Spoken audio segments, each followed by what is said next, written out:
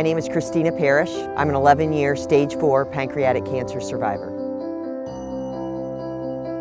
I found out I had pancreatic cancer after 5 years of struggling with digestive issues and extreme weight loss, 60 pounds of weight loss. And so I went to the doctor and nothing was wrong. They threw me on Nexium, Prilosec. We tried all of those. Nothing made a difference. And I just got tired of the doctors really not addressing my needs. I was 5 years prior to diagnosis. This is when I was experiencing most of my symptoms. And finally my body just stopped functioning altogether. I couldn't eat. And I went in to my doctor the next day and had scans, and 4 days later I was diagnosed with stage 4 pancreatic cancer.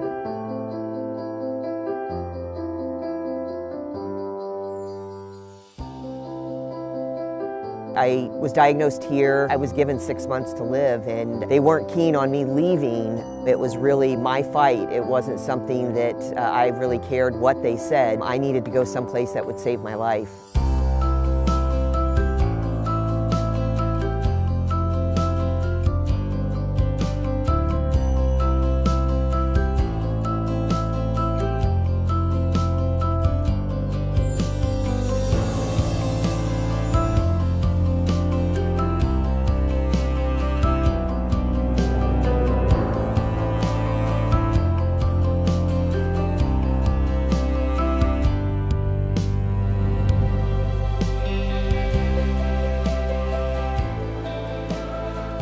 Be your own best advocate. If these symptoms aren't normal to you, you make sure your doctor listens to you. And you know, that was one thing I didn't know back before my diagnosis. I'm a fierce advocate now for myself and have them delve in more. If I had done that, they would have diagnosed me a lot earlier. I was on my 4th opinion at my treatment facility of choice, and I mean, I'm still around 11 years later, so that speaks for itself.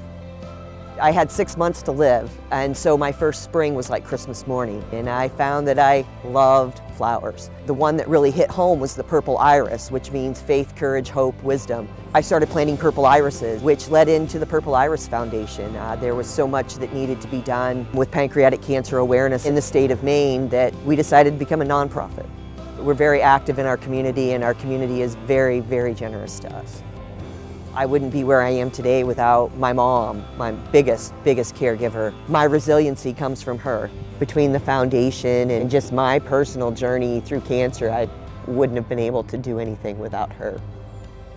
Pancreatic cancer's made me a stronger person, spiritually, emotionally, physically, because there's things that I deal with on a daily basis that I never thought I had it in me to deal with.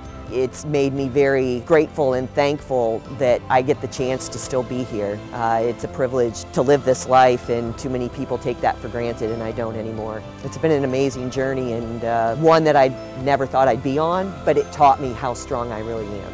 And I feel I could conquer the world.